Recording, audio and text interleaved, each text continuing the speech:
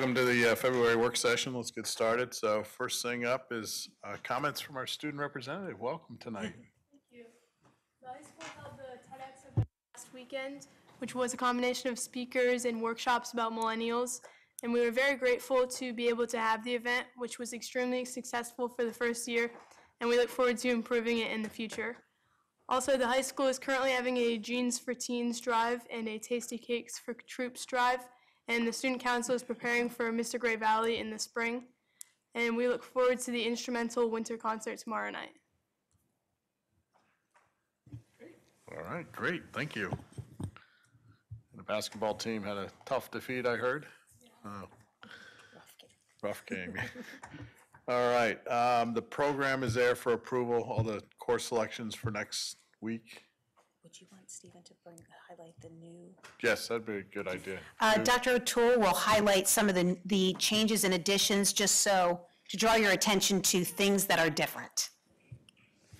Good evening. Most of the changes you'll see can be summarized on page 7 of the program of studies, where we've had continued conversations. Both myself, Tricia Beck, and Marshall Hoffertz have been working with Mr. Flick and Mr. Connors and Dr. Capitola around providing additional opportunities for our students with regards to dual enrollment. So we've begun a partnership and conversation with University of Pittsburgh, where they offer college and the high school. So you'll notice there are courses that are listed on page 7 is basically where you see the dual enrollment options, where we have 2 computer programming courses, introduction computer programming courses, as well as an introduction to matrices and linear algebra, which would be a course above the AP BC Calc for some of our students. As they've been looking to enroll in computer science majors, particularly even at the University of Pittsburgh, they've been recommending those types of courses. So that would be a course typically for students going into their senior year after they've taken BC Calc in their junior year versus a stat course. But we also are increasing the statistics level for students to receive dual enrollment. One of the areas that we're constantly looking for with dual enrollment is English, looking for English opportunities. So we're continuing to explore options, and we'll do that over the next few years, even into next year. One of the challenges, as we have found when working with University of Pittsburgh, is that they've said that their English department typically does not want to participate in a dual enrollment option. So we're looking for institutions that will, their departments have to sponsor and allow for colleges, or excuse me, high schools to have dual enrollment within courses such as English. So that's an area that we're still exploring, and as well as looking at introductory courses for students so that they can receive dual enrollment. Another addition is a partnership with Pitt, Ohio Transportation Company, which is actually, they have a terminal in Phoenixville where we're engaged in conversations with them for students who are 18 or older to consider a career in the transportation industry. And what their focus is really around local students within their depot or their transportation unit in Phoenixville, and then receiving an opportunity to have employment following that. So it's an internship. Actually, it's more of an apprenticeship, paid apprenticeship that would transfer into when they graduate from high school if they're looking at that as a career. So we're having continued conversations. That's the bulk of any additions to the program of studies. Everything else is relatively consistent from last year. I just want to acknowledge all of the hard work Dr. O'Toole and Mrs. Becker have been doing in getting these partnerships. Once the partnerships are more solidified with University of Pittsburgh, we will have more of a formal announcement where they'd like to come. The School of Medicine is also working with our teachers. And in adding these dual enrollment options, I just want to make it very clear, we are not adding any additional staff. The courses will be taught by existing staff and will be in lieu of other classes that had been offered in the past. So in light of the fact, although we're offering more opportunities for students, we are not increasing any staff positions to do that. So I really want to thank Dr. O'Toole and Mrs. Beck for their work with the administrators in the buildings. Great, thank you. Stephen, I would like to, you know how I feel about partnerships. Dual enrollment is great. This is huge. I'm really thrilled every time we we bring back things like this. So again, that's awesome. Thank you. Thank you. Okay. Thank you. All right, the monthly enrollment report is there for review. How many more now, Chuck?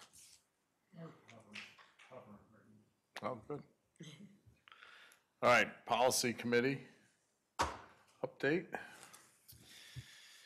Okay, we had a policy committee meeting on February 6th at 7:30 in the morning, and I will briefly run through the policies that we talked about. Policy 919 was campaigning and other political activity on district property. The policy was scheduled for first reading, but committee members asked for clarification. Dr. Gafredo revisited this policy with the solicitor, who recommended the following language. The Board of Directors has the authority to suspend provisions of this policy or other policies pertaining to political activity under special circumstances when deemed to be in the best interest of the school community, provided that the board acts in a nonpartisan manner. And just as background of this, the goal is to make it possible for Great Valley still to have political speakers. So for example, when President Obama before he was president, came to Great Valley to talk, under the policy as it was originally proposed, it wouldn't have been allowed, but with this provision, it would be allowed, provided that you also invite the opposite side as was done at the time. There was always an issue with time constraints because in these situations, for example, at the President Obama situation, again, before he was president, everything kind of came down in less than a week, I'm gonna guess. So the committee talked about this, and we suggested that the authority be given to the superintendent or designee at the direction of the board, because if we had to come back to the board and ask for permission, the opportunity might already be passed. So that's why that change is suggested. So this policy is back for first reading. Policies 325, 425 to 525, dress and appearance and administrative guidelines for administrative, professional, and classified staff. Administrative guidelines were added to the policy. This addresses the subjects of promotion of freedom of religion and political advocacy. While the district strives to create an environment of free expression, there are constraints regarding the promotion of personal views. The policy is being moved to first reading. So just to put this in plain English, you can still wear, for example, religious items around your neck, things like that, but the idea is that you shouldn't promote your religion by, inviting people to your church or things like that, or your synagogue or whatever. So that there's a difference between free speech and promotion in this setting. Policy 327, Management Team for Administrative Employees. The policy is being recommended to be repealed as other policies address the content of this one. Policy 328, Administrator Compensation Plan. Known as Act 93, the plan expires in 2020. At that time, position titles will be removed from the policy and replaced by just the general titles of those included in the plan. This is just to make it easier for us to keep up on updates and make it more general. Policies 331, 431, 531, job-related expenses and administrative guidelines for administrative personnel and classified staff.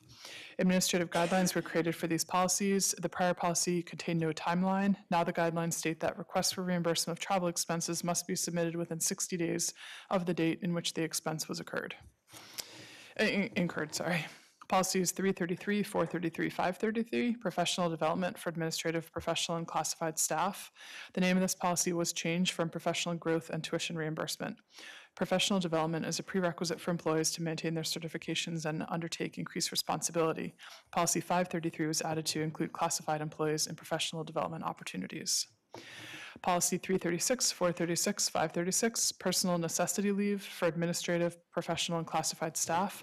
This policy addresses the number of days approved for bereavement. Personal necessity leave beyond that outlined in this policy, such as restrictions on when leave can be taken or other extenuating circumstances, is governed under the applicable employee handbook. The meeting adjourned at 8:05 a.m. and the next meeting of the policy committee is scheduled for Tuesday, March 6th, bright and early at 7:30 a.m. in district office. Questions about any of these? These were fairly straightforward, I would say. The political one, I think, might need revising as time goes on, and just to kind of make sure it's flexible and represents what we want, but we did the best we could with it. So But I expect that there might be things that we haven't thought of or situations that, that we need to talk about later. So just putting that in your heads that. All right, thank you. So there's also in there, that section, policies for second reading and adoption. So those will be voted on next week, Tuesday. And then first reading are the ones that Steph just went over for next month for voting on. And there's also one for rescinding, so. All right, facilities. Anything? Meetings tomorrow night? There you go. And the building use report is there.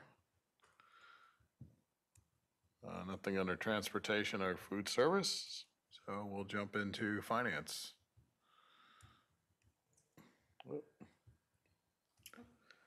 And report from the finance committee meeting. Ellen, you filled in, so. I did. I filled in for Phil Foray, our treasurer. The Board Finance Committee met on February 5th. The superintendent and business manager reviewed the current status of the budget. The board requested some additional information for tonight, that being demographic information and additional information on the per pupil expenses. Tonight, the superintendent and business manager will review this information. The board also requested that our pupil services director present in March on special education costs. If there's anybody, I know there were some other things that we had discussed at the committee meeting that did not get included because of, it was at the committee meeting. So I would like to discuss something else that I'd like to see. I'm really concerned about the cost of the budget increasing, especially given the climate with our legislation that's already been passed, legislation that's coming up, legislation that's been passed that we don't really understand. I think to continually increase our budget, if that's what we had to do to remain 10th in the state of Pennsylvania, I'd be all for it. I don't believe that we have to continuously increase our budget to remain 10th. I think in the last 60 years that this district has been installed, or however many that is, I think we've done an exemplary job becoming who we are. We have always been on the cutting edge. We've had some phenomenal superintendents that have always been forward-thinking and added where we needed to add. But in my 6.5 years on this board, although this administration works tirelessly to balance things, I don't believe we've done an adequate job of assessing what we are still providing as choices compared to what we are adding to remain 10th. So I would really like to have a little discussion among my colleagues. I hope you can support me in this. I would really like to take the deep dive as to having the administration look at, okay, we know we don't want to take every budget cut out of special education, but we know we have to cut. We cannot sustain this organization and remain 10th in the state by continually adding to this budget. So I would really like to discuss us looking at and taking that deep dive, looking at programs that maybe we've used since the 60s and 70s that may not be appropriate right now. Anybody want to add in? I will chime in. I will say, as a new board member, I won't go so far as to say that we need to cut, but I need to understand what comprises the budget to feel good about the numbers that we're asking our community to help support. So I support the idea of a more thorough understanding, at least for myself, of what comprises the money that we spend each year. So what would you like to see from that? Because what she's proposing is, I think, taking out X number of dollars out of the budget, and what would that mean? And you're kind of proposing more from the other side of what does it all mean? So, Now, let me clarify, I'm not talking about taking anything out of the budget, nor am I even considering taxation. What I'm saying is that I think we're at a point, if I'm interpreting my job responsibilities as an elected school board official, we, I think, are at a point where we have to look at what do we need to be who we want to be. This community wants us to be 10th in the state of Pennsylvania or better. What do we need to do that? And I think we need to look at what we can let go of that we don't need. It's not about dollars and cents or making a benchmark. It's about assessing what we have spent in the past that we may not need to be spending today.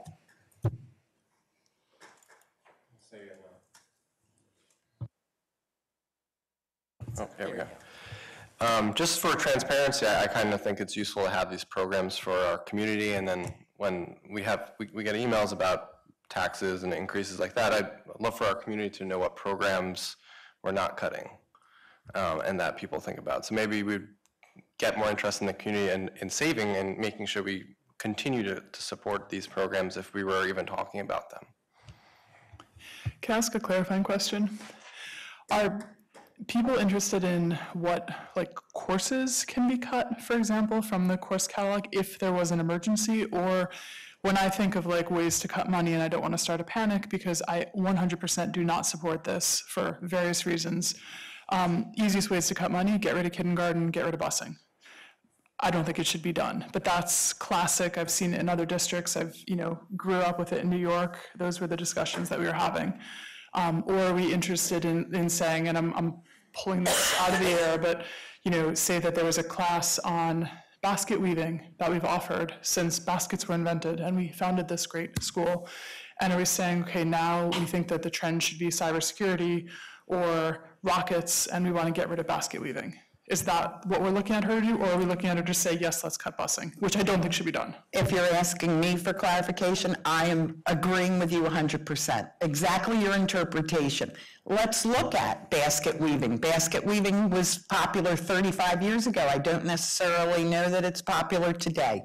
There are things that we may be able to do without that we once utilized. So I just think it's a look. And even to just, if we'll use basket weaving as the example, maybe basket weaving stays, but what are we trading off to keep basket weaving? It's not a judgment call on anything that's in the budget, but rather just an understanding of what comprises the money that we spend and making sure everybody feels good about the fact that we're spending it.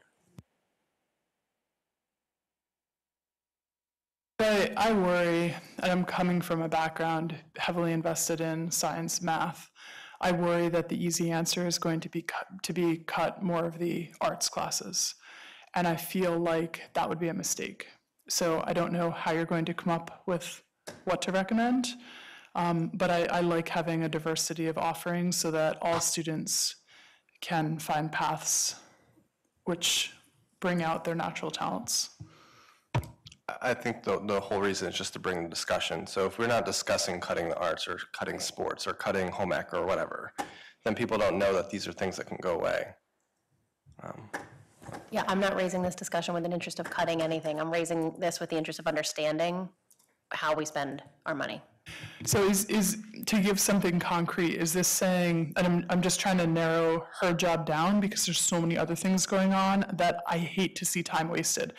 Is our goal to say, look at the course catalog and pick 2% of the classes that you think that Great Valley could live without and still have a great reputation? Or are there any classes, what are we asking her to do just to narrow focus? What I'm asking you all to support is, I would like the administration to take a look at everything we offer and to decide what we can live without.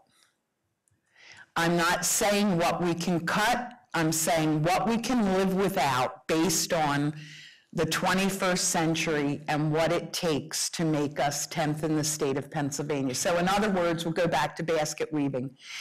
Basket weaving was top 10 35 years ago. It's not today. What about, I'm not trying to be a pain, but is she supposed to look at busing? I'm going to pick on busing. Or extracurricular or? Sports. I mean, I don't want the people on the track team to come down from New And York. I That was appreciate once it, was and you know enough. what, I appreciate it, and we do need to do a better job at giving them direction. I think what they need to do is to come back with our mission in mind. What is in the best interest of children? I don't believe that it's necessarily in the best interest of children to offer 75 things if they don't need them. I don't believe that's in the best interest. I would expect this administration, especially because I just so know where they are, to come back here and say, this is who Great Valley is. I know this is who you want to stay, and this is what we're going to have to do to bring that about. So should she be looking at things like busing?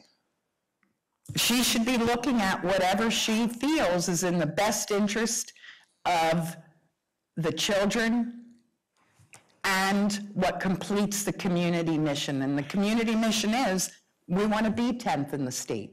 If she believes that keeping $1 million in, and I'm sorry, that's a terrible thing. If Regina and the administrators believe that they want to spend $4 million and dissect pork bellies instead of putting $1 million into special ed, I would expect that they would come back here because that's what they felt was in the best interest of our kids. I don't believe that. I believe we're going to get the right thing, but I do believe we have to do the work. And in the 6.5 years I've been sitting here, we have talked about this. Our community members have been trying to convince us that maybe we need to look in this direction. And we've had these dialogues. We've just never pushed off of that ledge.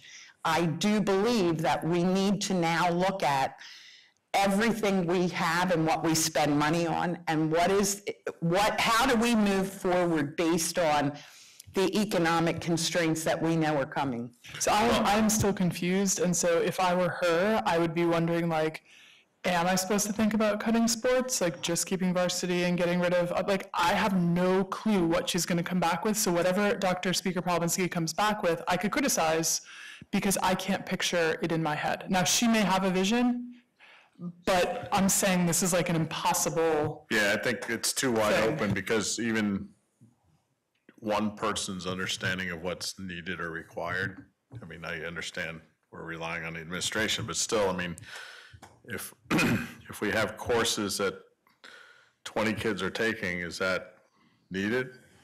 Because it satisfied 20 kids' needs? Well, let me ask you So it's this. so wide open of what you've asked for. But see, Do we need a one-to-one device thing? Like, no, like, kids have lived without it, but it does advance us, in her opinion. But you could have a board member up here saying this is absolutely not necessary, we are fine with tablets. We're giving to giving- Moses, let's stick with that. Yeah, but this is giving direction. So here's the thing. We do this, we rely on this administrative team to come to us at budget time and say, this is how I'd like to increase this budget. We believe we need to increase this budget by $5 million, and this is what we think we need.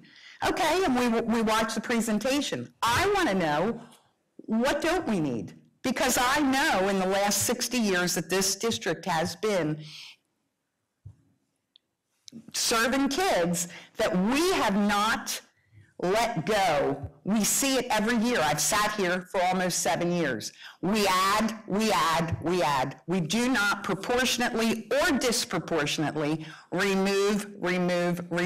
Or if we do, the administration isn't doing a good job of telling us that.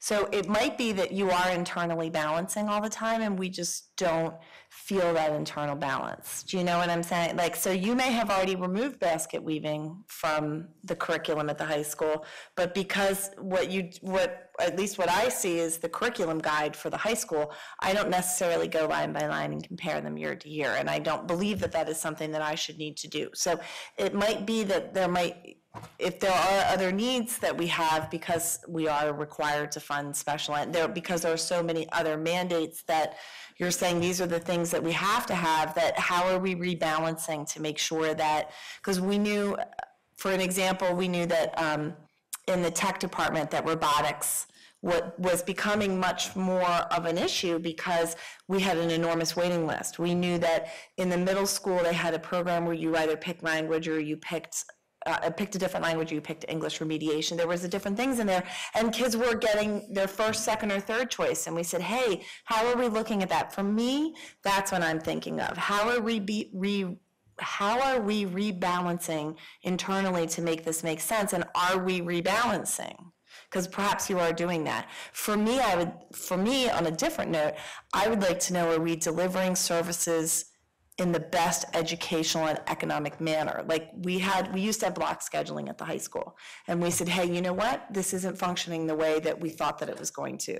Have we looked at the team teaching in the middle school? Have we looked at some of those other educational methods that we do and say, this is the best educationally and financially? Or do we say, we've always had team teaching at the high school, so we're gonna keep doing that? And I'm not suggesting, it's just one that came to mind right now, that is that the best educational and economic way to look at that, or does that have unintended consequences with other things like building use and, does it make the most sense still? Just because we've been doing it for 20 years, should we keep doing it for another however many? For me, it's more that kind of, because I do feel that thing about how the budget comes down, but we never hear that rebalance.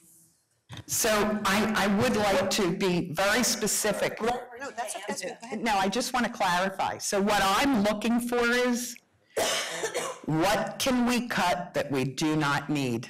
That is what I'd like to see, and I'd like that everybody could support But I don't know that. what that means, Ellen, because I don't know, like when I drove my kids a lot to school because they were in before school activities, I don't really need busing. So for me, they could cut busing, but the district might need, I don't know to tell her that, that's another conversation. She's paid, the administrators are paid to do a job. Follow me through. Wait a No. minute, but you're making the assumption that what's been proposed in the budget is that there's things in there we don't need.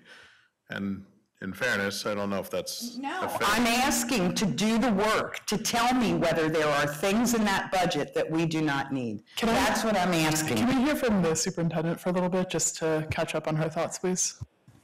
Well, I can begin by saying, which is why when Stephen presented the program of studies, we are adding courses and not adding staff to teach those courses, which means that previously taught courses are no longer going to be taught because courses that are more necessary to meet the needs of our kids are going to be taught. So that's one thing right out of the gate. The other thing with the program of studies, students sign up. And in the past, we have not been, up until last school year, very adamantly looking at class sizes at the high school. So if not enough students sign up for a class, the course does not run, and then that child gets second course. So just because courses are listed in the program of studies, that's not a guarantee that that class will actually be offered, because it's dependent upon how many students sign up for that class. So those kinds of things are happening, and I need to do a better job of making sure I'm communicating that piece clearly. The problem with any administrator deciding, and as you found in the conversation of the last 10 minutes, it becomes a value judgment.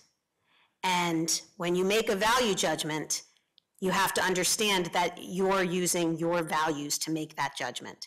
So if we really, Mrs. Gunderson's example of cutting transportation, if we go back to Mrs. Burrell's comment about serving the needs of children, there will be a population of students that will not be able to access the educational program that we offer because they cannot get there to access it.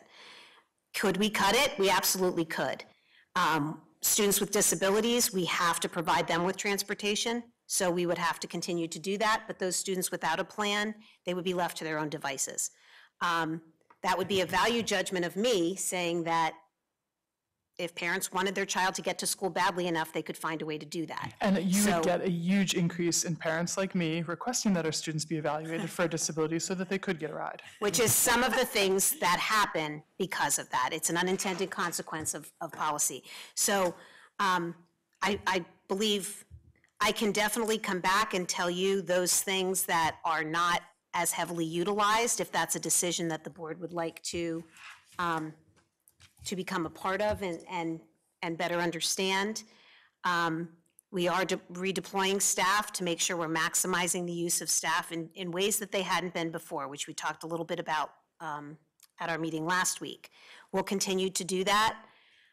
I'm very hesitant to make drastic changes that will end up being long-term. The implications end up being more expensive. So I will always share with you the implications of any choice we make, or any decision that we make. I'm gonna wear my new girl hat for as long as I can. And I think Brian made a good point earlier about transparency in education for us and for the community. And I think the chart that we projected last week that had the 3 columns, I'll go from right to left. Right was special education, middle was pension, left was like everything else. That was really informative for me. There was also sort of an aha moment as we talked about special education costs. We said, oh yeah, well, special education transportation actually falls in that far left category, but we didn't count it as special education costs. So that left side bucket that maybe at first blush looks discretionary, it's really not. And I don't know, I'm not suggesting that there's things in that bucket that can or have to be cut. I just want a better understanding of what's in that bucket so I understand how it all comes together. And that might not be a report that we need from you. It might just be more homework that I have to do on my own, but that's what I'm hungry for, is a better understanding of what's in that left-hand column. And I think that's a great point, and it is something that we should not only share with you, but to share with the public so that there's a better understanding. And that is something I completely understand and can deliver on. The voluminous undertaking of making a value judgment of what we can get rid of, I can certainly provide information, and we can put a price tag on some of the things we offer, and then that can be a conversation. So I do have a tendency, I know I'm dim sometimes, and I'm going to take the dim girl right now. You make a value judgment building the budget every year. Superintendents and administrators make value judgments building that budget information. What's the difference between looking at and making a determination of what we can do without, using the exact same lens that you guys build the budget with? I'm not being snide. I'm truly having a problem understanding this. If you build a budget subjectively based on your best determination as to how for Great Valley to remain 10th, why can't you make the same value judgment assessing all of the program and telling us what can be cut because we don't need it? I'm missing this. If I can jump in for a second, I mean, and Regina, correct me if I'm wrong, but I've heard you say this before. You did suggest what you thought was best for Great Valley to keep them 10th. That is the budget that she suggested. Then we came back and said, okay, so now here's our value judgment saying we don't want to spend quite as much money. She's already given us her value judgment. So now the question is, how do we move forward between where we want to be economically and what she's saying it requires to keep us 10th? I believe that is, unless I'm misunderstanding something, that's really where we're stuck. And part of the problem now is we have to say to her, these are the things that we do or do not value. Because she's already said the things that she believes that should be valued because they're already in the budget. So now if we want to take things out, it's on us. But we rely on her. I would like Regina to answer that. Yeah. Yes, that is in fact true. And when you had made it clear that you wanted to reduce the budget, I came back and said it would only be fair, and I know that was not a popular response, but if we are suggesting, for example, a psychologist, which is not, that was one of the items in the budget. If we do not hire a psychologist, we'll continue to contract out those services that go over and above the allowable number of evaluations or the ability of the current psychologists we have. So we will contract those. So I don't believe it would be, I will not hold off information I will share with you. Just like if I'm asked to look at programs that we can get rid of, I will share with you, if we no longer offer this program, these are the implications of that decision. I think that's only an intelligent way to make decisions to understand the implications. And then we know the decision that we're making. So that is exactly the budget that we promoted. There are many programs that are offered within the district that some of them have been traditional programs, and we can certainly go back to but I think we'll be starting from looking at everything we offer, elementary, middle school, and high school. And if we want to, as we talked last week, what's discretionary and what's not discretionary, you have a whole lot more discretionary capability than was defined. I think a percentage was given out. You have a lot more discretion, but then you have to make those judgments. Transportation is a big one. That's an example of a large discretionary object or line item. Is it fair to say that based on the request for, using the psychologist as an example, there was a request for a new psychologist. We said sharpen the pencils. Based on all of the possible trade-offs, the best possible alternative to that would be to contract out the psychologist's work, as opposed to anything else that could be traded off. The best trade-off decision would be contracting that work instead of hiring. Yes, because one of the things that we wanted to do with that school psychologist, in the large picture, you want to cut down the number of referrals to special education. So you want to build a child study team, which is happening in many of our buildings.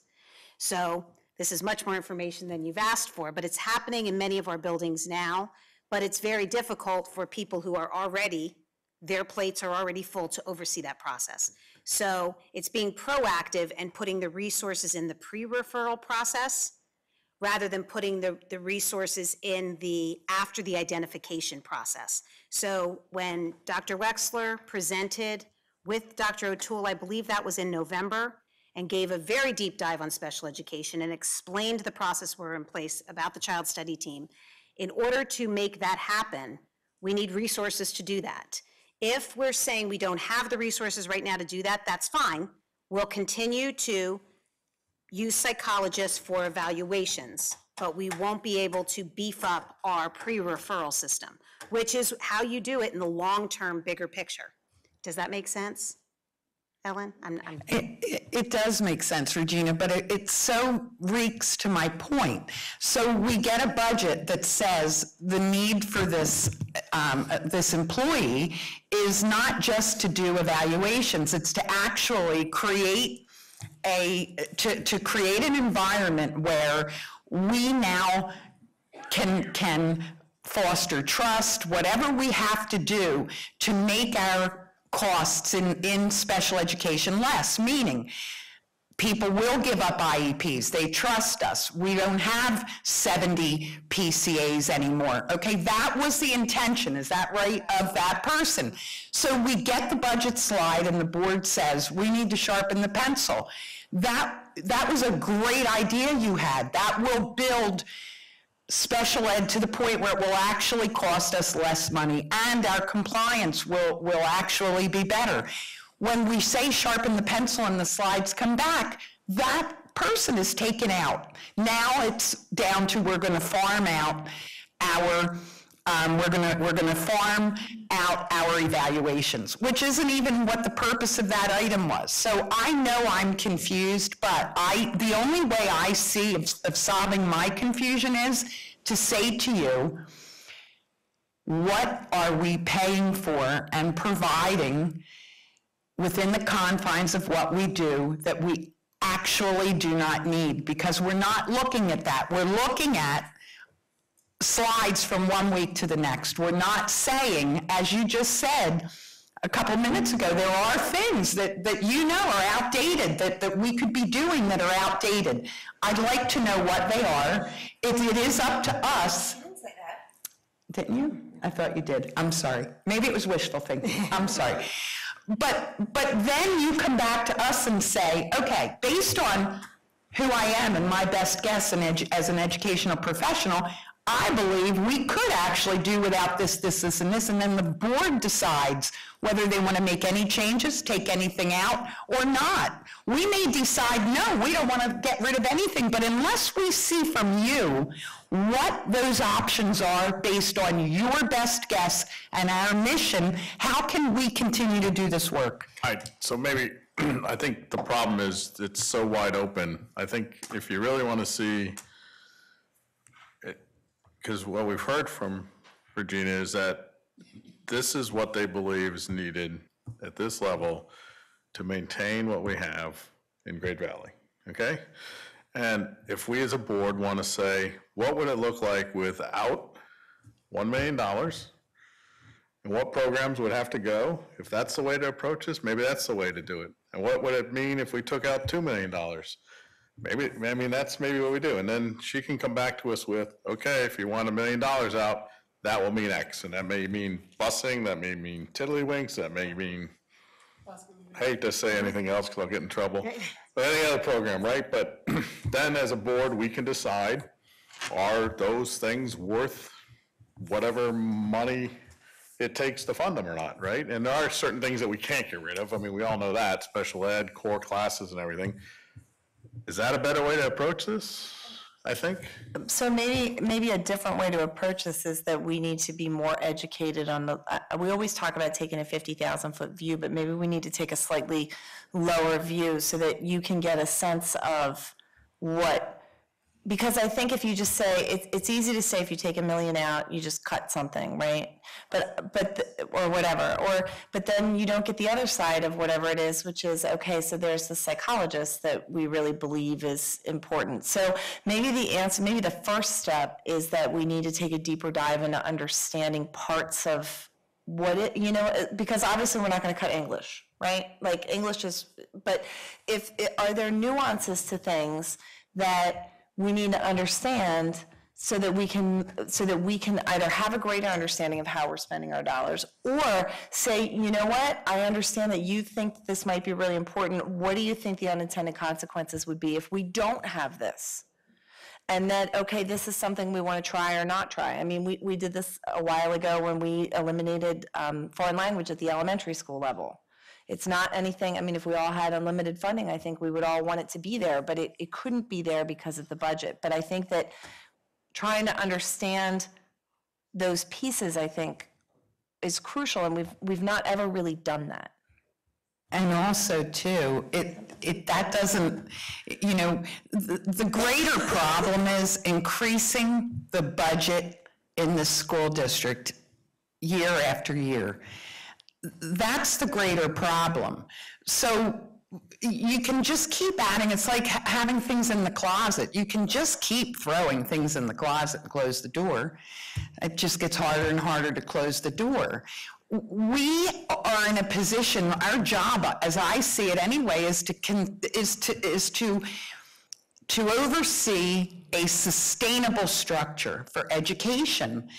And when all you do is add, without, just let me finish, without doing the balance of looking at what is no longer necessary. It's like when I went to high school and I graduated in 1974, I had curlers this big that I put in my hair. Well, now in 2018, I don't use those curlers, so I threw them away. But we don't do that. But I don't know that we don't do it. We might be doing it and they're just not reporting it. That's why I'm asking for that. Well, but we're still adding, the way I know that it's not being done, and this is not detrimental to anybody, but it's a math equation. We're still increasing our budget by $6 million from one year to the next. Yeah, but there's some things, Ellen, that are going to increase whether you cut a balance or not. Special ed costs are going to go up. You want to add robotics and not cut English, it's going to go up. And I agree, but I think we need to do the exercise to show us where that is. Yep, and that's what I'm saying. I think the best approach is if we start peeling stuff off, what do those costs mean? And you're absolutely right. If we peel off $1 million, we really need a psychologist because it's going to save us $3 million in costs down the road because of special ed, due diligence, due process, or whatever. Then that's fine too, but we need to know those gives and takes, right? So, is that clearer? I can come back and give you that information. I mean, shy of cutting basket weaving, because I like it. We want that. All right, Thank you.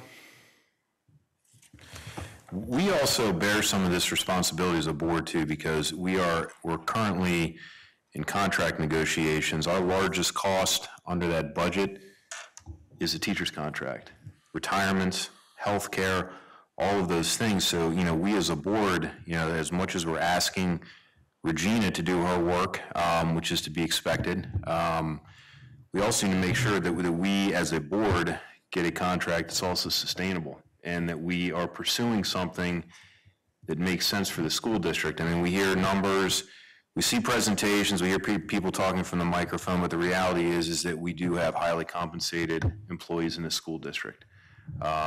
We need to bring all those costs under control, and that's, that requires a concerted effort from the school board. I mean, healthcare costs alone, if you were to say, come up with $1 million, if you negotiate the right terms for healthcare into a contract, that could easily close that gap. So there's a lot that's at play here, but we also need to stand fast as a board to ensure that we are approaching this in a way that makes sense economically. Because again, Chuck, that's 70-80% of the budget right there. Teacher's contract, teacher's contract, the comp, healthcare, and retirement. I mean, that's the bulk of it right there. And I think we need to look at that as well as to approaching this in a way that actually makes sense economically. So, we can talk about cutting, but again, what is that going to look like? The cost isn't tied up in the contract. So those are just my thoughts. And I heard some comments up here from the board, which I find a little disconcerting in the sense that we have done this before. We sat in auditoriums. We went through the budget. We went through the budget line by line. That was 2007, 2008. So we have looked at this before, but maybe it is time that we start to look at this again with fresh eyes in 2018. Maybe a decade later or less, 8 years later. Again, just because things have changed. I mean, I'm a strong advocate for this 21st century education, but at what cost? And what does that education look like that's being delivered in a way, again, that's economically sound, that we're actually educating our students? Is cutting kindergarten the right thing to do? We've debated this issue before. It's something that could be done.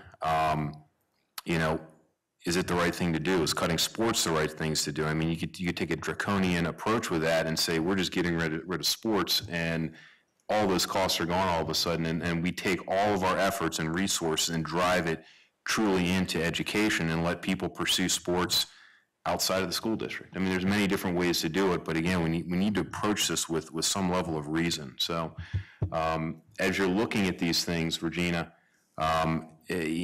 please use some reason, and I think that's kind of what we're asking you, and we're kind of just basically tasking you with, not to come back with, if it really is cutting $1 million, just get rid of bus, and that to me is not, it's an approach, but I think we're looking for something a little bit more meaningful than that. So I hope that's not what we come back with, and I don't expect it to be next week as we continue on. So those are just my thoughts.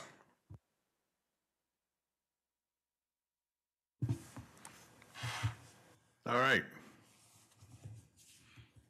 You have a presentation, Chuck? Wait, can I clarify a question? Dave, can you summarize for me what we're asking Regina, please? Yeah, we asked her to take a look at, make sure I said this right, to take a look at, Or she can summarize if that's easier, but I thought we could tell her just to make sure that we're all clear. My understanding is you'd like to see what the budget would look like, $1 million less, and then a second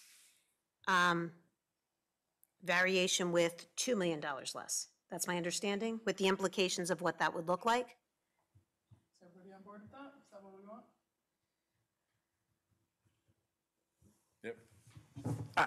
I guess, I mean, if that's how it comes out, I guess. That's fine by me, and I think if you want to work into that, if we get the right healthcare negotiations and the right terms into a contract, what that would look like, some type of, a little bit of give and pull on that, so we're not just going in targeting classes and programs and we're just getting rid of it.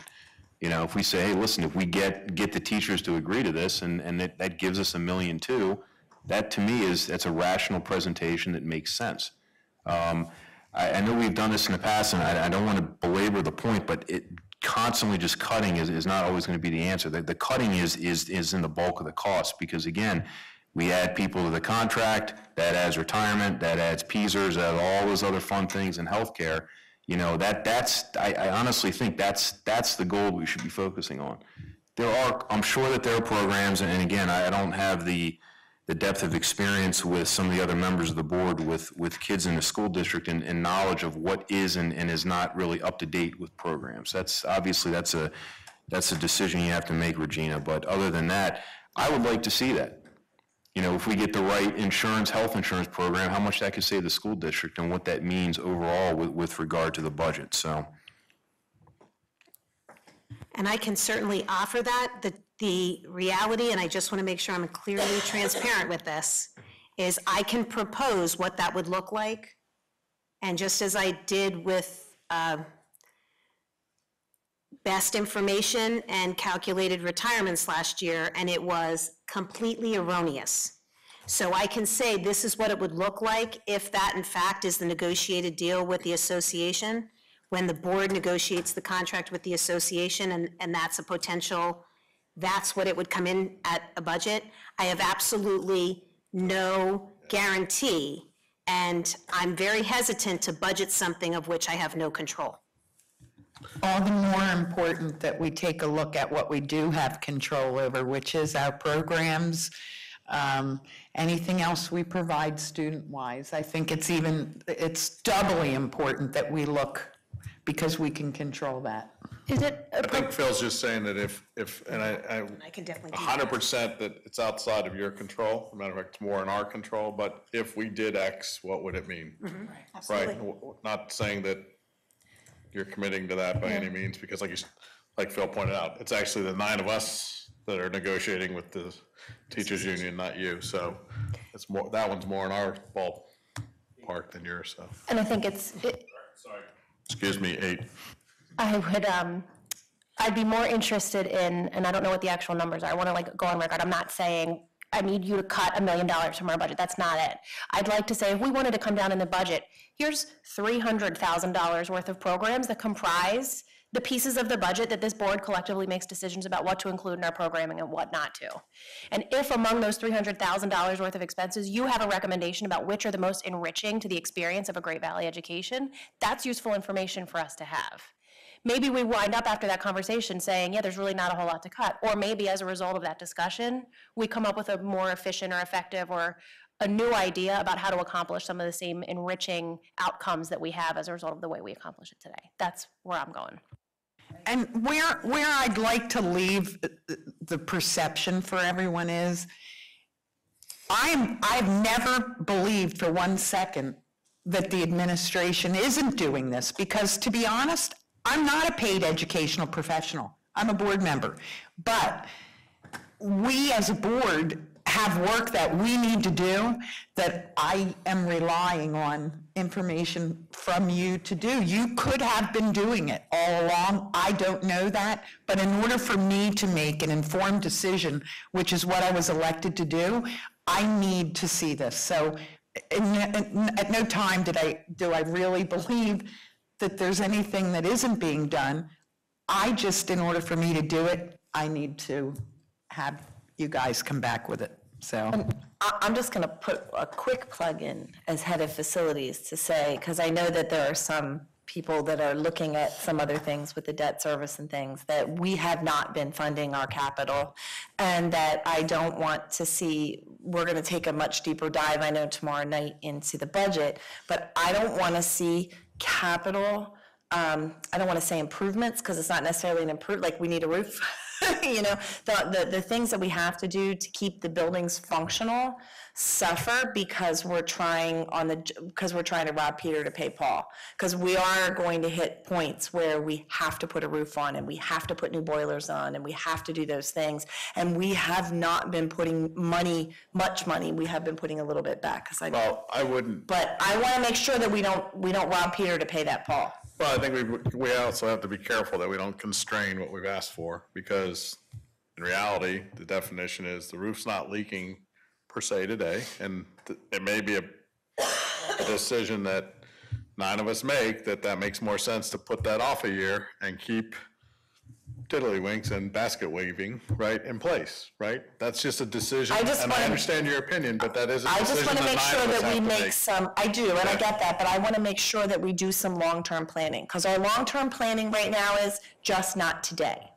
Our long-term planning right now is mañana, and it scares me a We little don't bit want on to the be kicking capital the can side. down the road, no doubt, but we got to understand. Yep. All right, let's move on. I think hopefully there's pretty clear direction.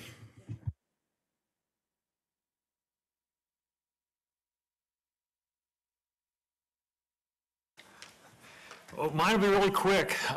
Regina and I put together a presentation night based on the stuff we thought you asked for last week. It was asked for last week, right? It was. Yeah, okay, just make. It was. So just some information that was asked for. We'll work on this. I will tell you, it's all about staffing because, you know, most of the budget numbers that I have direct responsibility for in maintenance and transportation and all, they are generally drilled right down to the dollar. So, you know, unless you want to eliminate that kind of program, and we could stop heating the building. Be all right, right? It's not that bad today, right? High school's warm. I am all sweatshirt. No electricity, so it's okay. So it's, you know, there is few. I mean, just want to go over this is all in your presentation here. Here's kind of the countywide. We are the highest, this is the operating cost per pupil. It's kind of the most fair presentation because it shows generally what, and we still are number one, shows what we spend per pupil in relation to everybody else. Kind of second in the county is Phoenixville as a surprise, but you can see that. Just to show you where some of our numbers kind of, where it gets to be that high, our special ed cost per pupil is the highest in the county also. And second place is Coatesville, followed by Westchester. So just example. So in this chart, the right-hand side is the actual per pupil, which is purely a number-driven, what we actually spent divided by our actual number of students that year. And on the left is a percentage of your operating budget. So if you have your total operating expenses. So you can see while we're first in per pupil, we're not really first in operating expenses, but that's just a percentage.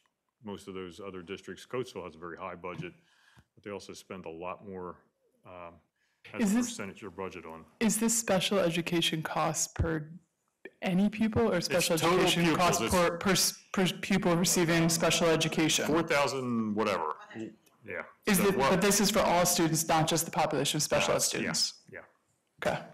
So Chuck, can I ask you a question?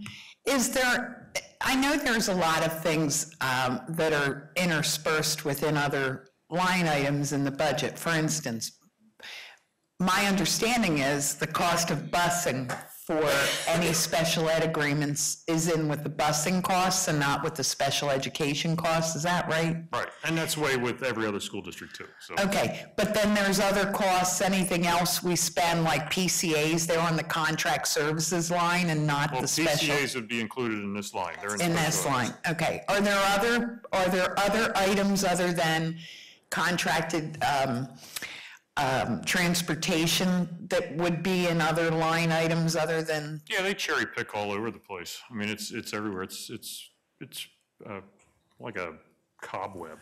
No, I mean in our budget, so yes. In all budgets, in you're all school saying- budgets, psychologists are not in special ed. In all budgets, your attorney fees, including special ed attorney fees, and any settlements are not in special ed. So transportation is not in special ed. So then, okay, so then there really is no way without taking every little teeny tiny piece of money to know exactly what our special ed costs really are? Right. Okay, thanks. But in fairness, it's a relative to everybody else. This is relative to everybody else. Right. So nobody else's transportation costs are in this. Nobody else's psychologist should be in this. I mean, somebody could miscode and put something in there. You know, no one else's legal stuff could be in this. this is our regular ed cost per pupil. We are first in this too. TE is a really close second to us in regular ed cost, and Phoenixville is a sneaky third. So just to show you, and as a percentage of our operating budget, we're actually on the low side of average on that, as some spend more, some spend less. Vocational ed, we talk about that a lot, and this is just one of the areas in our budget. We are actually at the bottom of this one because we have very few students go to vocational ed. However, I will tell you there is one kind of hidden cost that's not in this number because it's a regular ed number, which we are working on. It will be a big, one of the bigger adjustments we can make is we have the part of the intermediate unit budget is they charge us for academic courses that we send students to at the vocational technical school. Now, what happens is we pay a kid to go half-time to learn a skill, whatever it is. Basket weaving, tiddlywink throwing, whatever we're training them. You know, it's this stuff. It's automotive, it's chef, it's all that stuff. If we send them over there without them having certain academic courses, phys ed, social studies, health, they pull them out of that course or that shop course, that tech course, and they give them this.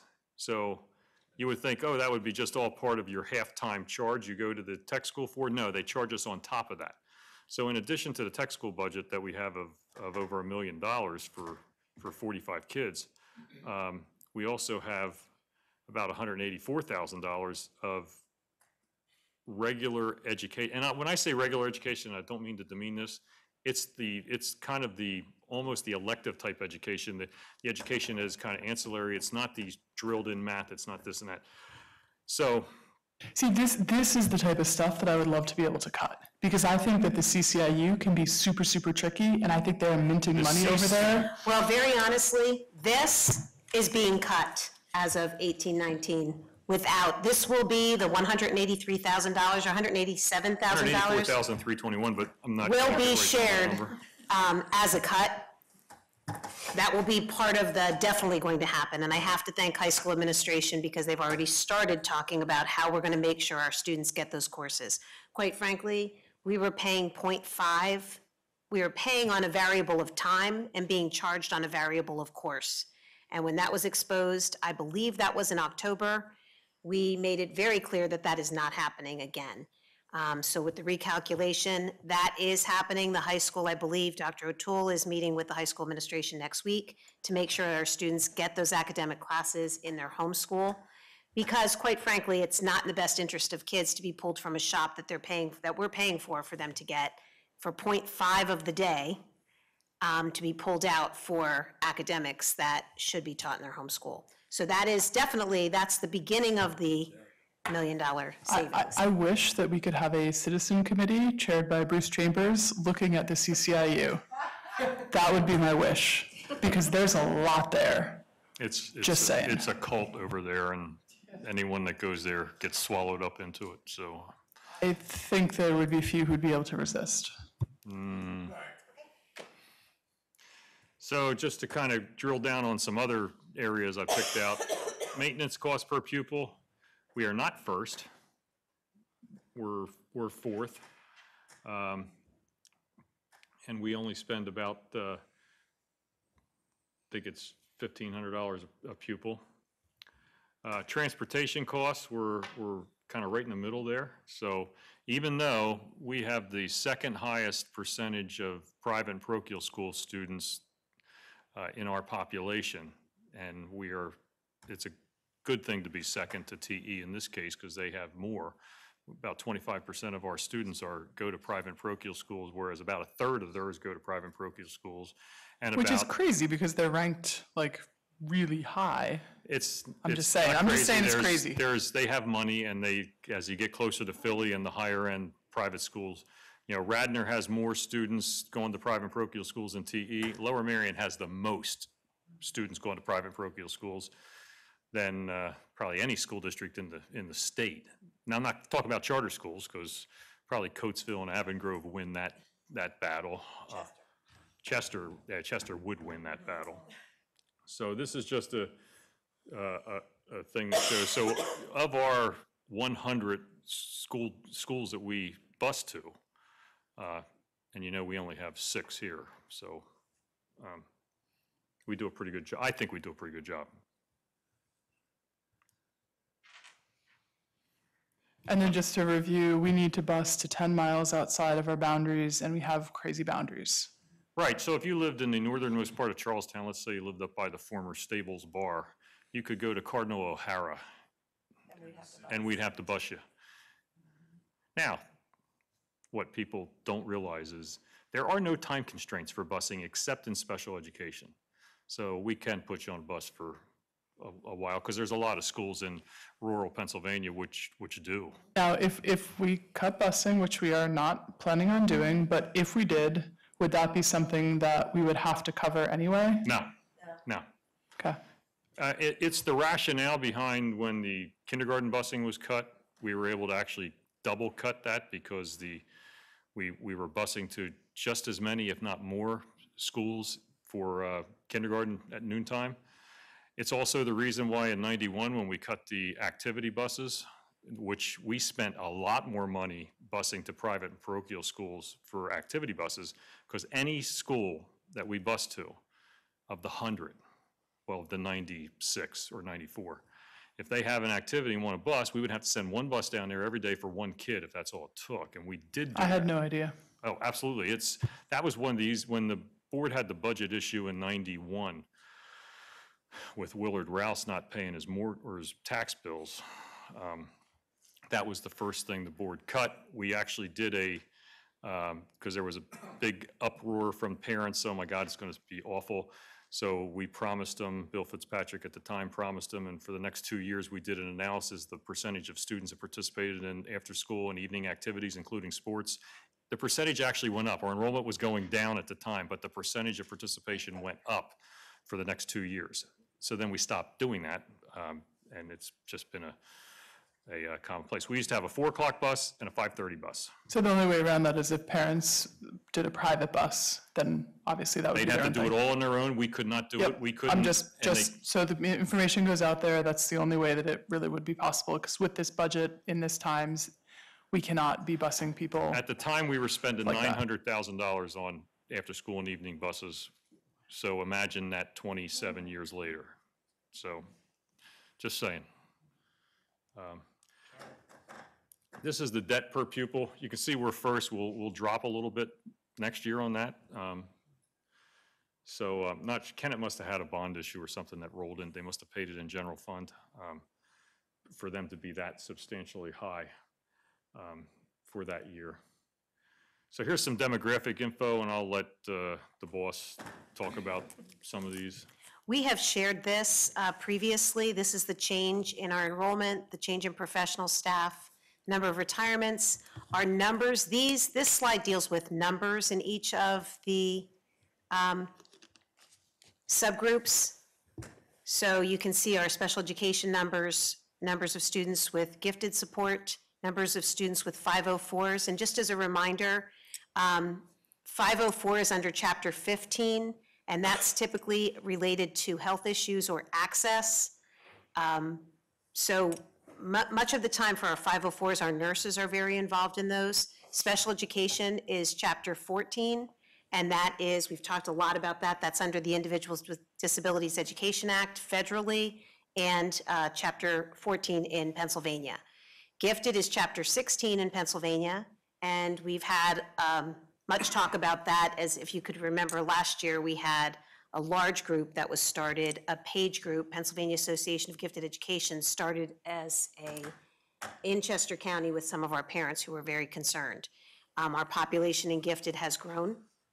And then our English language learners population, and you can see that's grown over time. As we talk about how our demographic is changing, you'll see that a little more as to why. And just a clarifying question on this slide, you could have a student who is ELL who's also gifted, who's also in special education. Absolutely. This So is not you don't unique. add up these numbers, they are like a Venn diagram, Right. basically. These are not unique qualifiers. These are the number of students who receive the services under that chapter. And is 504 a subset of special education or completely No. separate? Okay, If a just- child has a 504 service agreement, if the child has a an IEP, that would encompass all of the accommodations that would be under a 504. So that is those are the only two that would not be combined. But are 504 costs in the special ed budget, or are they in the regular budget? Regular education budget. But, and all of these categories, the special ed, gifted, 504s, and ELLs, have mandated services Yes. built into them that Yes. must be provided once they're identified. When the legislation talks about unfunded mandates, and when Joanna presents, when Dr. Wexler presents on the special education budget, when the federal government, they had proposed, some say committed to providing 40% of costs, and we'll share with you the disparity in that promise or proposal and the reality of the situation. So the funding that is provided for those services is nowhere near what the proposed percentage was. Regina, what else is in in the number of children in special education other than gifted and 504? Okay, the only thing in special education is special education. They're all unique qualifiers. So in order to receive services for special education, it's a two-prong requirement. One, they have to have a disability as one of the 14 that are identified. And they have to require, through data, to need specially designed instruction in order to make meaningful educational progress. So for a child to qualify for special education services, those two prongs have to be met. If they qualify for special education, the only thing that's included in that special education budget are the services that go above and beyond regular education. So do all of the student population in special education have IEPs? Yes. Okay, thank you. All of those that are identified there, the 374, have GIEPs. All those, the 317 and 504s, have Chapter 15 or 504 service agreements. And all of the students that are identified, the 236 English language learners, they have an assessment that's done through WIDA to determine their level of need for English proficiency, and they have a provider by mandate, by law. On the next slide, you'll see the demographic comparison to other schools. We had shared to other school districts. We had shared demographics and talked about difference in cost per pupil. You'll see our enrollment numbers are there, special education percentages. So that doesn't mean we have more students with disabilities in Great Valley than they have in Westchester or Downingtown, because it's a percentage of the enrollment. So our percentage of students with disabilities, or those who qualify for an IEP, is 17.8%, which is the highest of the other comparative districts. We are highest in population of students receiving English language learner services. We are highest in those students who are economically or identified as economically disadvantaged. That qualification, that percentage, comes from those students who qualify for free and reduced lunch. That's where that number comes from. Our gifted population, our percentage is also there comparative to other districts. And just to be clear, like, this is the percentage that's identified. Absolutely. So, like, another district may have just as many special ed kids in there, but they may have not done as good of a job identifying and getting services for them. Absolutely. There could be, and the opposite is also true. We could have students who qualify for special education, and that student may not. There may be people that believe that they are But there's no element of identified subjectivity. without need. Right, there's an element of subjectivity when these assessments are done. It's not always black and white. Right, with well, everything. it's done by an evaluation process, and there are guidelines to determine that. But didn't you say at one point, once a student has an IEP, they have an IEP until their parents agree to discontinue, like the school can't, the school can't discontinue an IEP or a 504, or can we discontinue an IEP or 504? There is, including myself, the IEP accommodations or specially designed instruction are dependent upon the IEP team, which is made up of the regular education teacher, the special education teacher, the parent or family member for a child who's 14 or older, the child, and the LEA, or typically the administrator. So that team comes together, and those decisions that are made by the IEP team go into the document that drives what is required for that child. So Doesn't ever go away. the goal is to have children exit special education, because once they no longer need specially designed instruction, they shouldn't need a plan.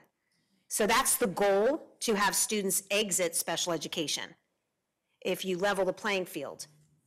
And I'm not only talking about Great Valley, across the Commonwealth, that doesn't happen very frequently. That's I'm so sorry, that's what I was getting to, is that very often, because the team has to agree, right? So if the parents do not agree that once the IEP has been identified that their child no longer needs an IEP, then The team has to agree. Yes. So that's what I'm trying to get, and I'm not saying it well. And I'm not trying to say that students should be thrown out of their IEPs. I'm just trying to understand the dynamic there. What you'll oftentimes see in the gifted population, as students matriculate through our courses, we offer a lot of highly rigorous courses and a lot of choice at the high school with our AP offerings and our dual enrollment offerings. So as children transition to high school, oftentimes they will find the high school curriculum rigorous enough, so they don't need something more to enrich their academic portfolio, so they'll opt out of or exit gifted services, gifted supports.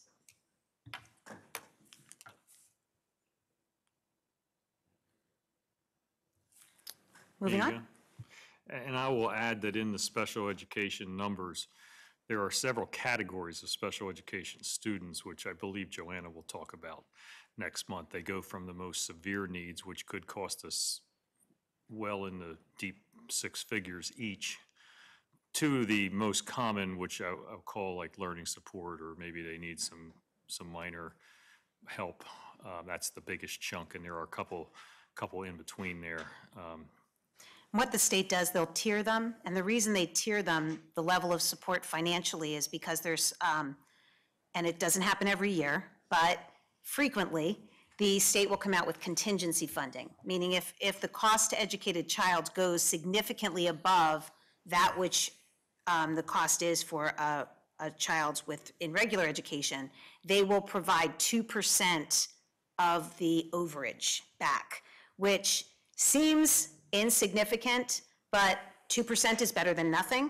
And we are very good at making sure that we take advantage of every opportunity to get any money back. So we do that contingency funding, which is laborious, but 2% is 2%, and 2% of a lot is even better. And access funding, access billing, which is where we can get 50 cents back on the dollar for certain programs and certain services that we provide.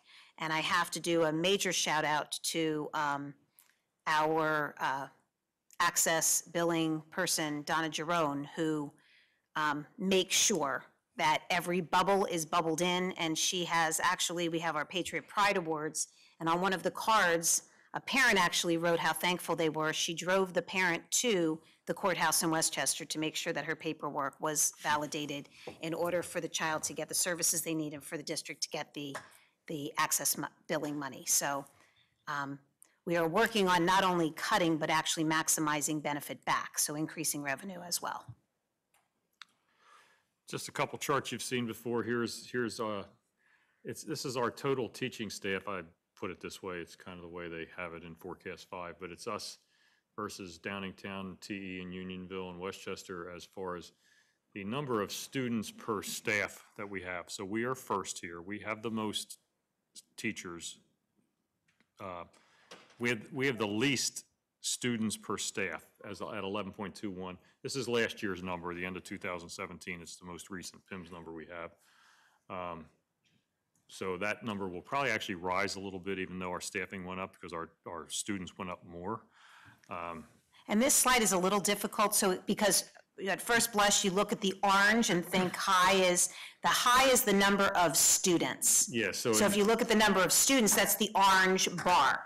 The dot shows how many students Well, actually, are aligned to each teacher, so I hate that's to the low correct you, dot. but the orange is the number of teachers that are employed. So Right. Downingtown is the highest, because they're the biggest district, they have the most teachers. The little dot goes with the right-hand side axis, and it's a percentage, or it's a number, it's a ratio. It's the, yeah. Right. Number of students per Student teacher. staff ratio. That's where the student dot staff. falls. So for every student we have in the school district, or for every staff member we have in the school district, there's only 11.2 students. So. This one just shows regular education. So I showed the next one. So this is regular education. So this is just the teachers, not special ed teachers, not nurses, not guidance, not social workers, not whatever else doesn't get charged here. Psychologists aren't in that because they're not in that. So this shows the by school. So this is just the secondary schools, because if I had shown all the schools, it wouldn't have fit on here. It's so tiny. So it has all the high schools in the 5 districts I previously showed, and all the middle schools. Actually, ironically, the Fugit has the lowest students per staff. This is a chart, got to take a second to explain. It's 3 charts in one. It's awesome. So the first section of the chart there, multicolored, we are the top blue there, is that what they call the number of FTEs. That's the full-time equivalent number of teachers. So you can see that our full-time equivalent number of teachers, we're about even with Unionville and Avon Grove and Phoenixville, and drop down to Kennett, and TE has more because they've got more kids. The average in the county, and really the average is thrown with Westchester and Downingtown having so many kids, is like 458. Ours on this chart is, I believe, just under 337. It's the last year's numbers. The middle chart is a bar that shows the students per full-time equivalent teacher. So as you can see, while we were the lowest of the ones we showed, you can see we're not that awful low. And actually, if I had put Phoenixville on the chart before, they actually have less students per teacher than we do, with less population.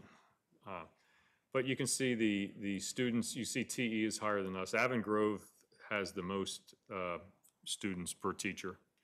And then on the right side is the average teacher salary last year. So we are number 1 with a bullet there, with TE being second, Unionville being third, and actually Avon Grove being fourth in that category. The average teacher salary in the county is $71,000. Ours is closer to $86,000, I think. I should have couldn't figure out how to have Forecast 5 put the numbers on there, but there would have been a lot of numbers if I'd done it. So just another chart there. And then Just out of curiosity, do other school districts have the same recommended class sizes? Because it would seem like that would be one way that the numbers could be very easily influenced. If, for example, if one school had a recommended class size of no more than 40 people at the high school and ours is lower, do we know if we're all in line? Many school districts don't have a class size guideline.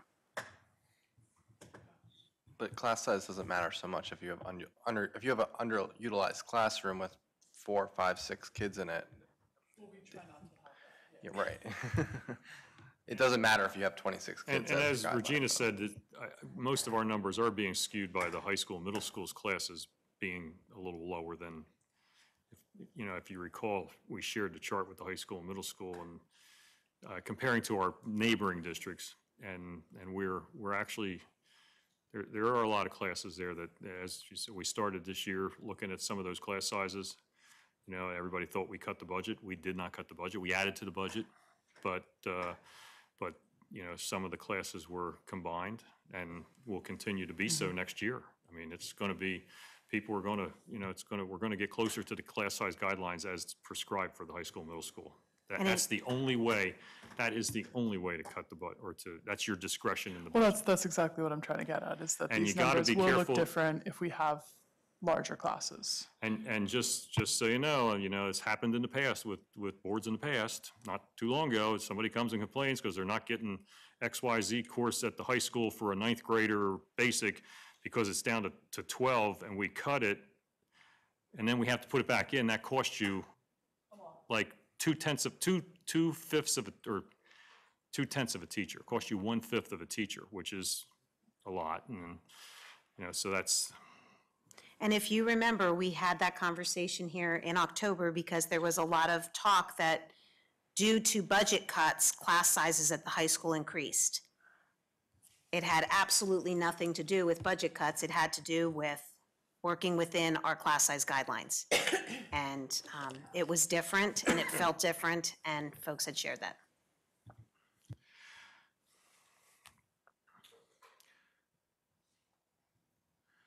This is a dashboard that we like to look at. It's kind of everything at once here.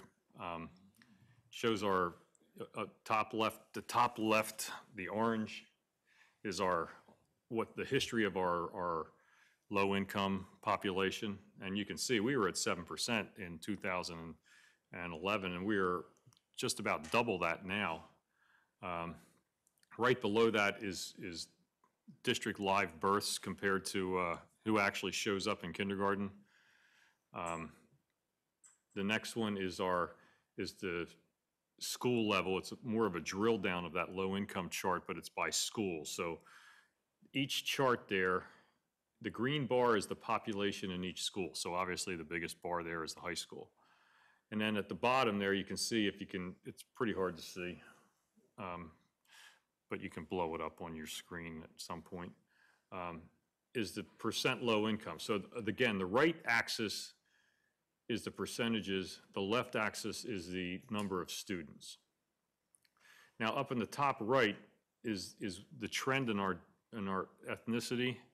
Now you'll note, I'll go over this in a second, but I have another slide on this one.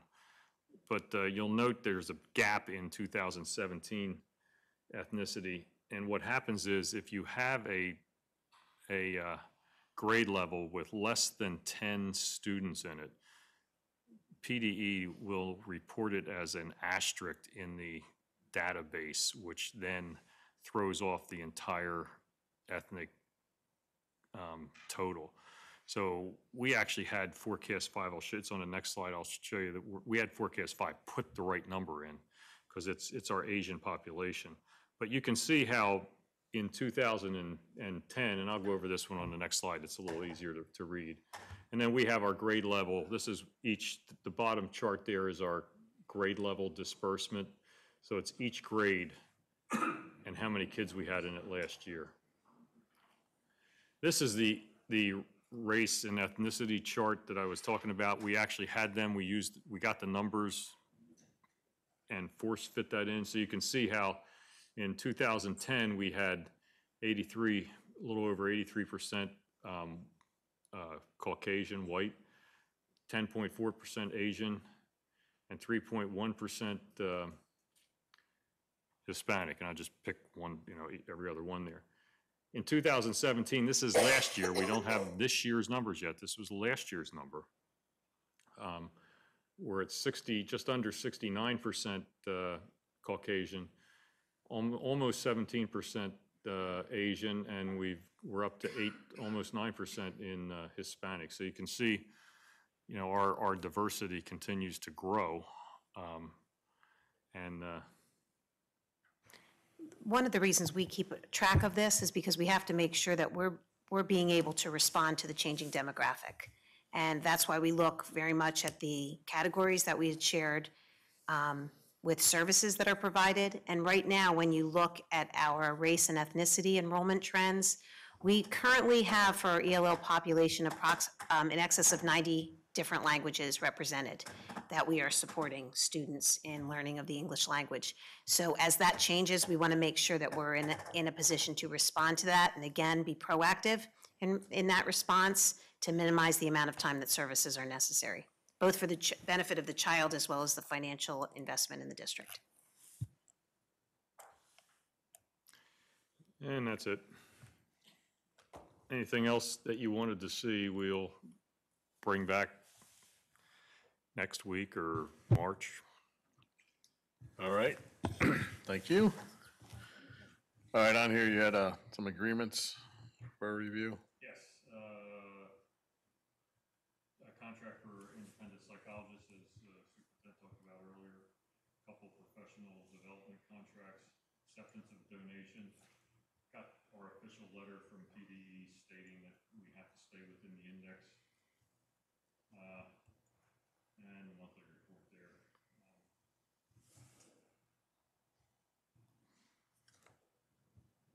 So Chuck, we get that letter because we voted to stay within the index? Is that why? We actually have to file Looks like a resolution. we have to file a resolution, but we have to file a portion of the, like the draft budget, PDE budget. It just kind of shows that this is what you're going to spend. Not sure why the budget has to go, I think. The budget is worthless that we sent.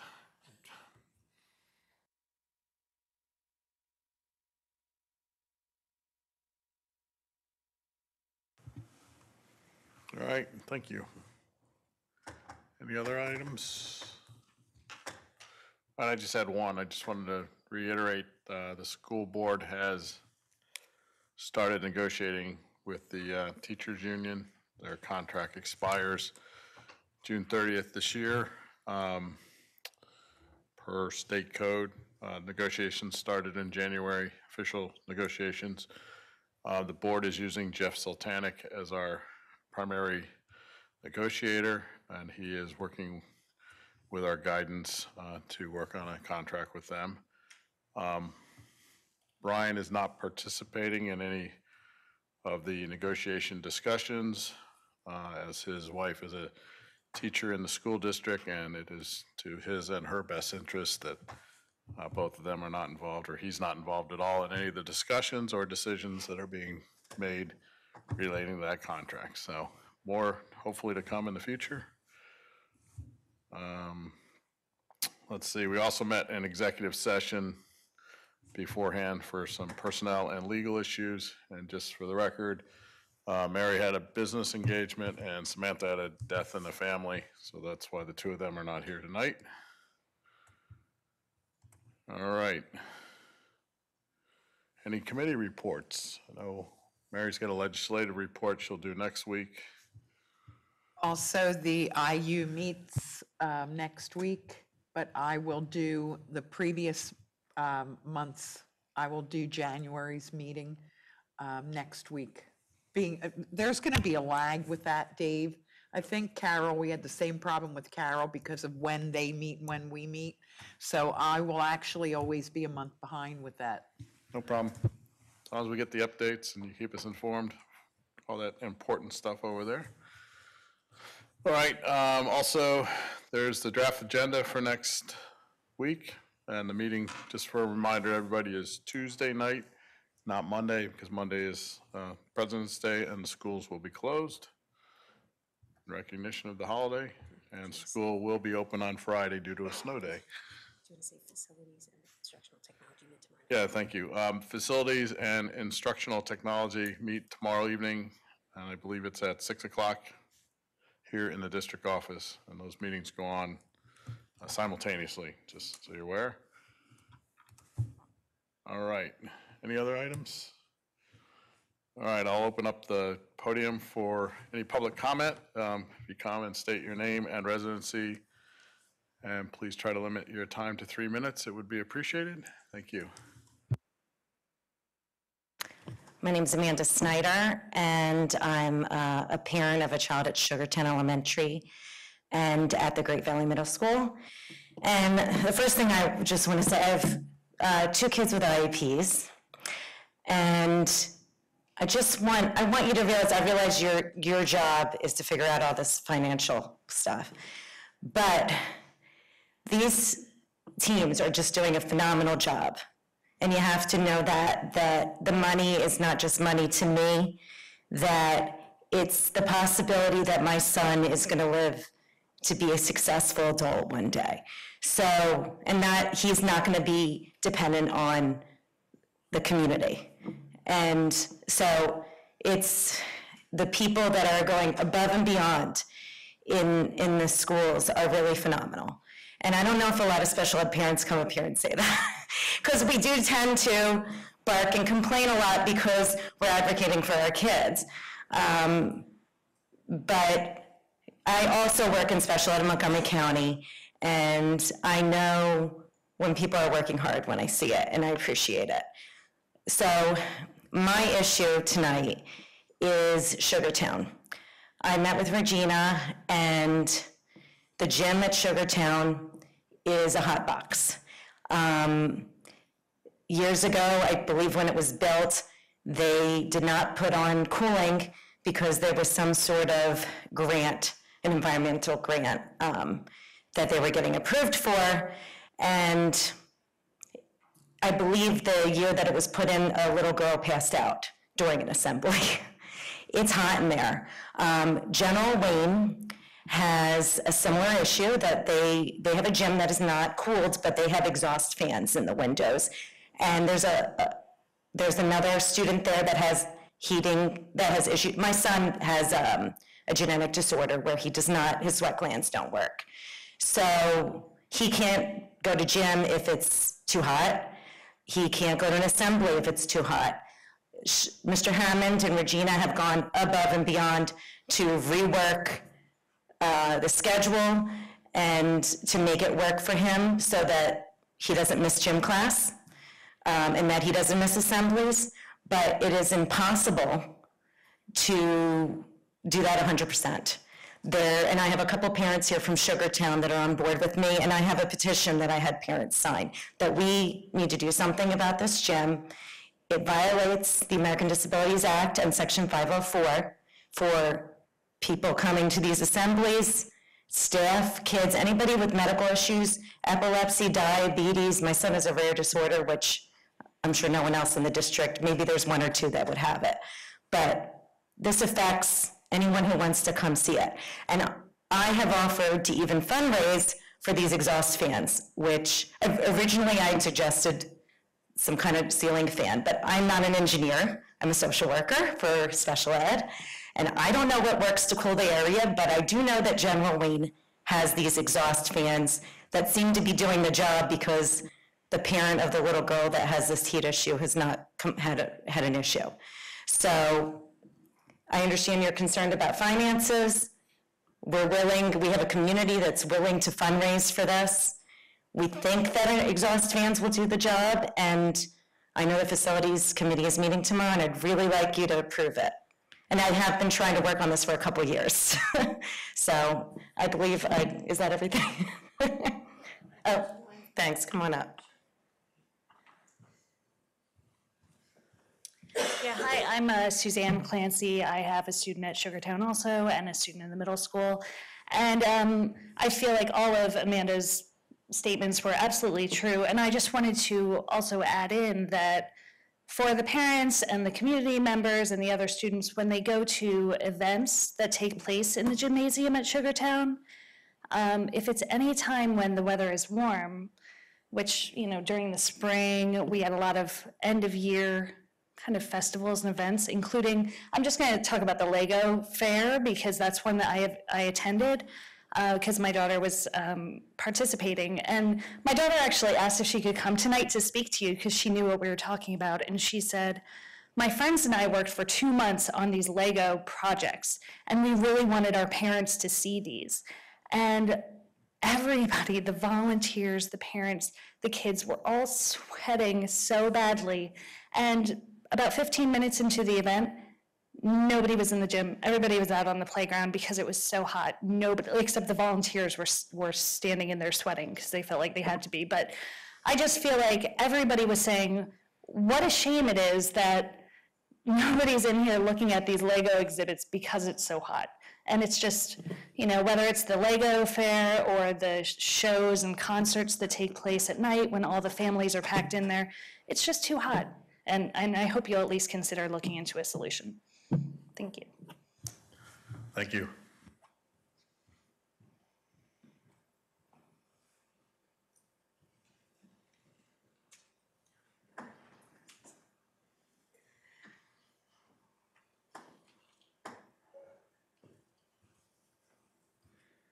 Bruce Chambers, 17 James Thomas Road, Malvern.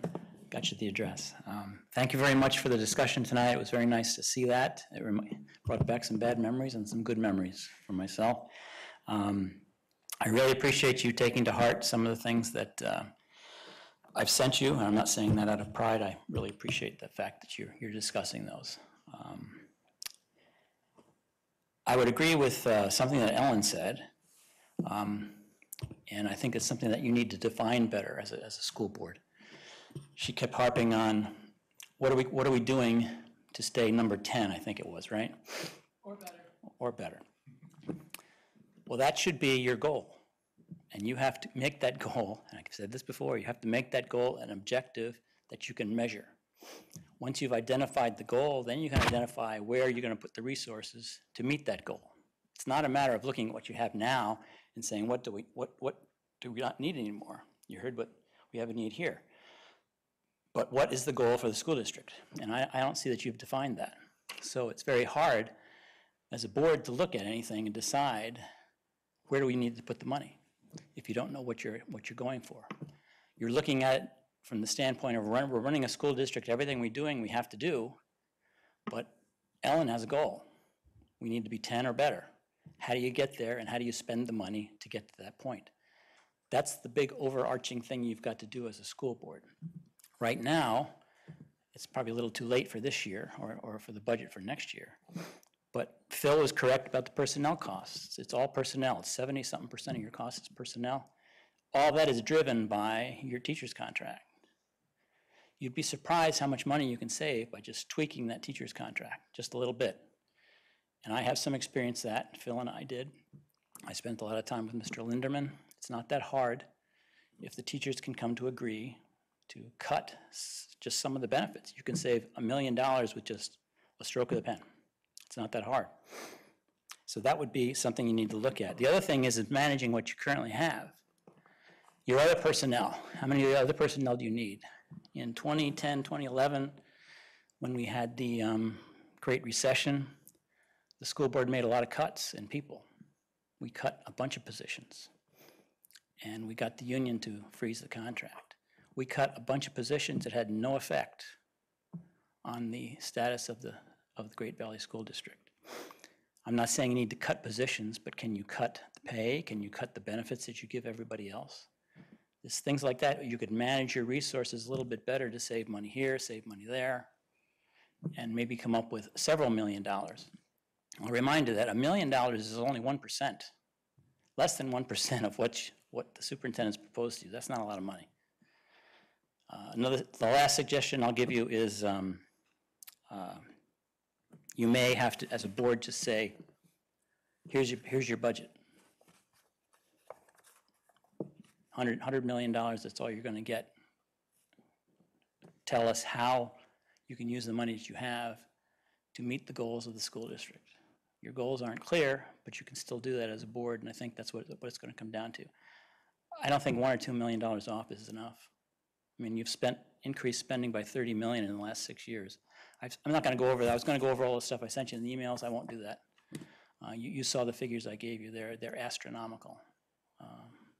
So there's a lot that you could do to manage the costs you currently have, manage the personnel better, set goals that you can measure, and so that you can then put your resources out there to meet those goals. And lastly, Steph said that she'd like to see me do something.